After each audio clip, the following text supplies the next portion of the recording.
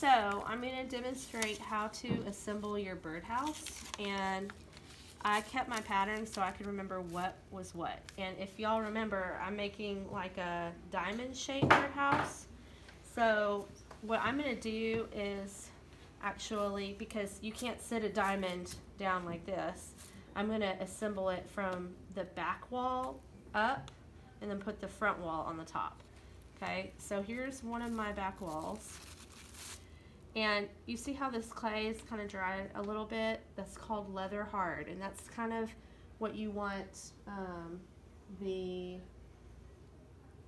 texture to be like, so that when I pick it up it doesn't like slump over or whatever. It'll hold its shape. Okay, so this is my back wall. Oops, I need to make it a diamond. And then I have bottom walls and two bottom walls, and then I have two roofs. So my bottom walls, anytime you attach clay, that's not good. Oh, here we go. That way. I forgot to do that. Anytime you attach clay, you want to score and slip your attachments.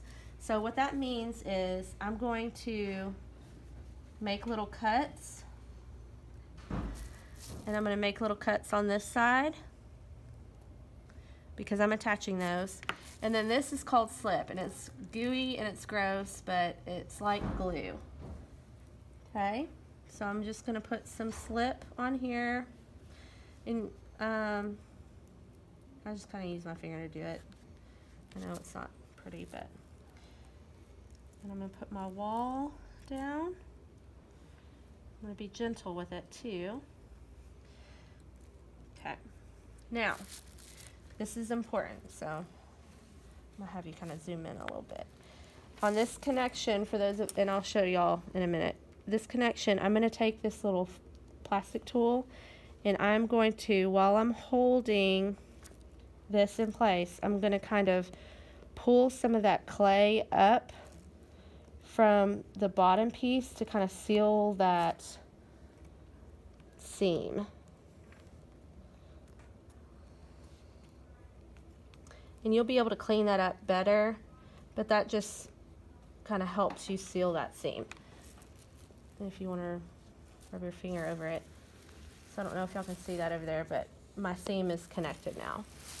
What I'm going to do on the inside, just to make sure it's really stabilized, is not everybody does this, but I make a little coil, and you want it to be pretty thin because these birdhouses are already going to be kind of heavy because the walls are thicker.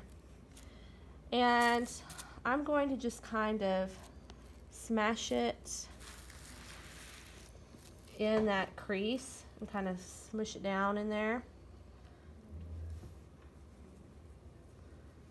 just to help give it some extra support. And you can take your finger and smooth it if you'd like to. Can everybody see that? Mm-hmm.